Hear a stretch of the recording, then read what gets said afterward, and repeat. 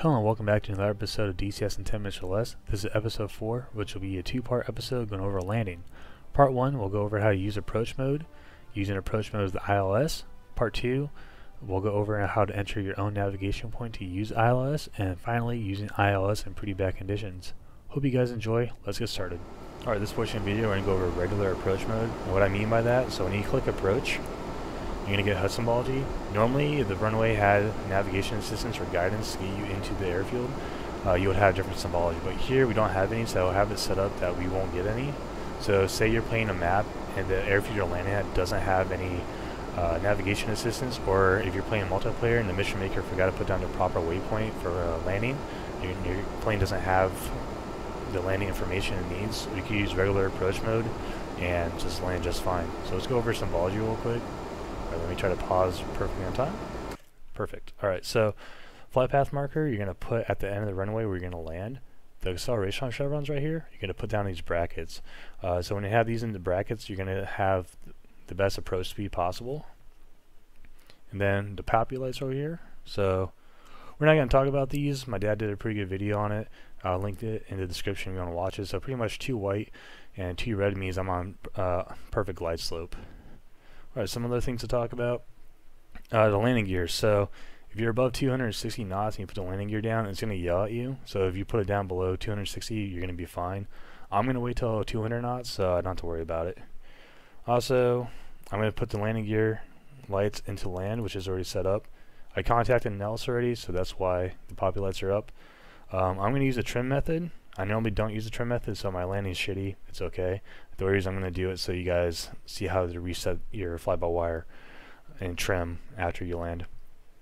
And also, we're going to use the AOA indicator right here. So these brackets, I guess you would say, is where you're going to put your AOA. So that's going to get you 14 AOA.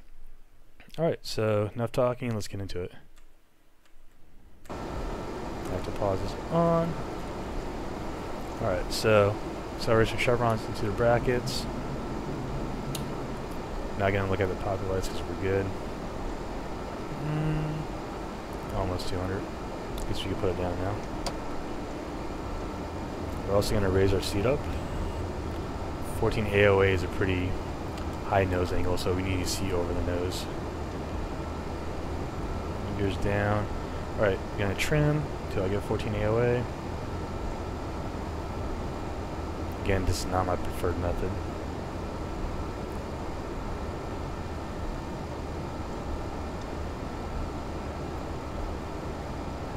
And then I'm going to fast forward until we're about at approach.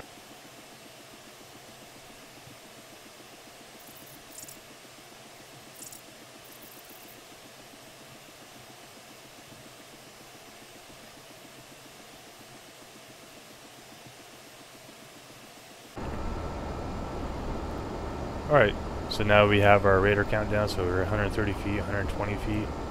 There's also a little bit of a crosswind. Alright, a little bit of a flare. Adjusting rudder. Turning throttle.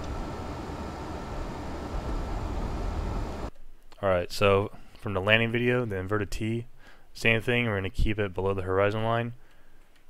That way we don't have a tail strike. Alright, so normally, you have a pretty long runway, but for example, let's say we don't have a long runway. We have a drag chute right here. So what you're going to do, you're going to click on it, it's going to pull back, and the drag chute is going to deploy. When you slow down, just click it again, it's going to go forward, and that's what releasing the hook. Just note, if you have a decent crosswind, and you have your drag chute out, it's going to yank you around. Alright, so drag chute deployed. Slow down a little bit. Nose was steering on. Alright. Drag chute released. Alright, so then you landed, but your plane is trimmed out, right? So what you're going to do, come right here below the charges for air to air and air to ground, where it says rearm. You're going to click that. If I can get the box. Alright, then you see the flight surfaces right below it moving. That means you just reset your trim. So you're good to go there. Alright, we'll see you on the next portion of the video. This portion is going to be using approach mode with runway navigation assistance. So let's go look at our radio navigation panel real quick. We're going to go into this in a later video, so we're not going to do a deep dive now. Alright, so we got Tacan right here, we got VOR, and we got our ILS. So let's see what we could get from Nellis Airfield.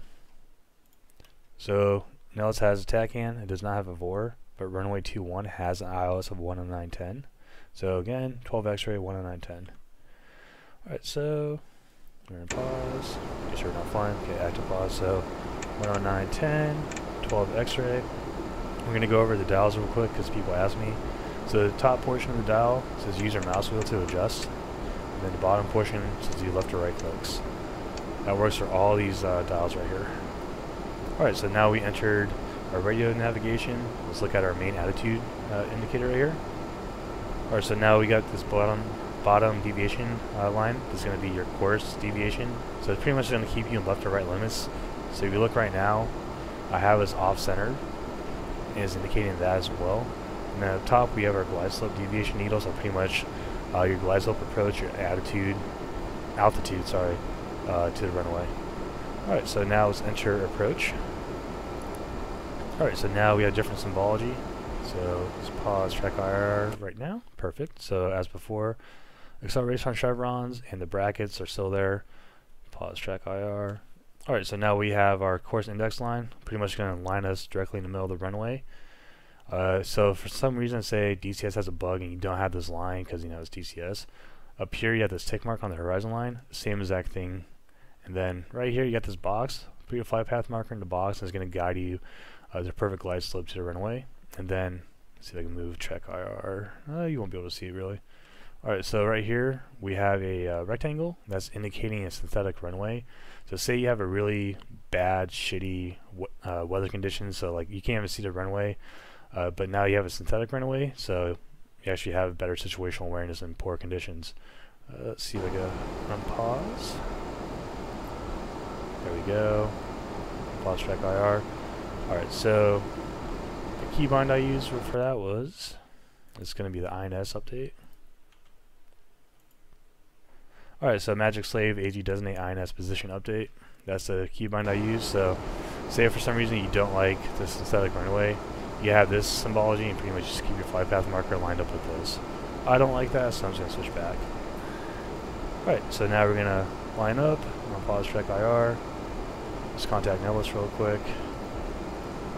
In field 1-1, inbound.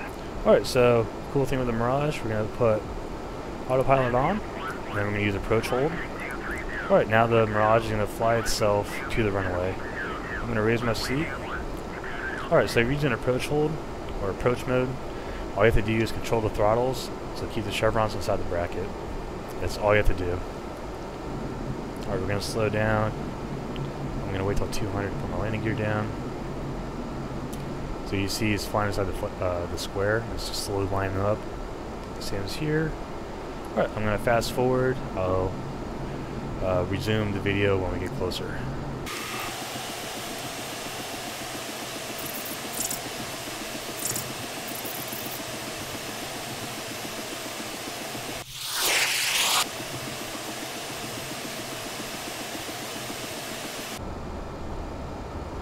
Alright, so from here, I'm going to take control, so I'm going to disconnect autopilot. The plane will land itself, but it won't be as graceful. So autopilot's off. Just lining up for a flare.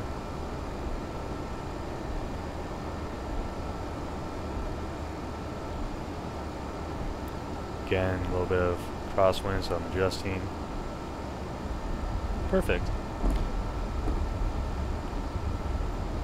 Also, what's cool about the Mirage, I mean every plane does it, it's called aero braking, but because the Mirage has a huge wing surface, you have a giant air brake. Alright, wheels down, parachute, yada yada yada.